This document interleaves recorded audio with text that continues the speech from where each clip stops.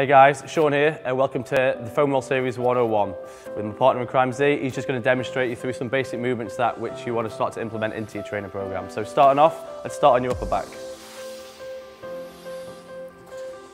So when it comes to foam rolling guys, there's no right or wrong. Just try and feel where you feel is going to be knotted up and then just try and undo those tissues. Remember, normal tissue shouldn't be painful under compression, so if it is, we need to work on it and address it. So first one is upper back, hips are low, hands up kind of behind the head, and then just arching back and forth, looking for maybe 10 to 15 strokes on each kind of position. So there's number one. Number two, we'll go into your lats. So it's side on. This one might be a little bit more tender. So arm straight, crossing over the shoulder joint, and again, rolling back and forth.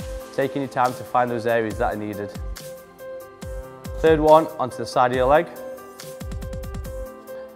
So we'll start on the outside of the leg, and then the aim will be to work around all your legs. So from the side, again, we're looking for 10 to 15 strokes, and then we'll move to the front and then in onto your groin area.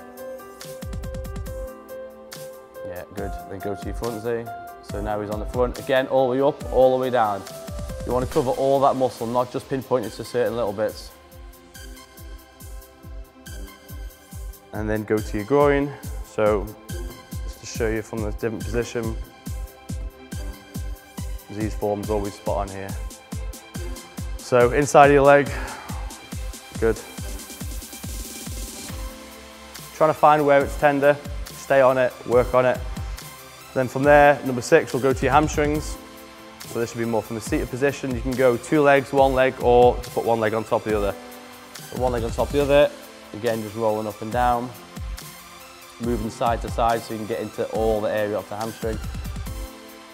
That's nice. And then the last one, we'll get into your calves, same thing. 1 foot on top, and move the foot side to side.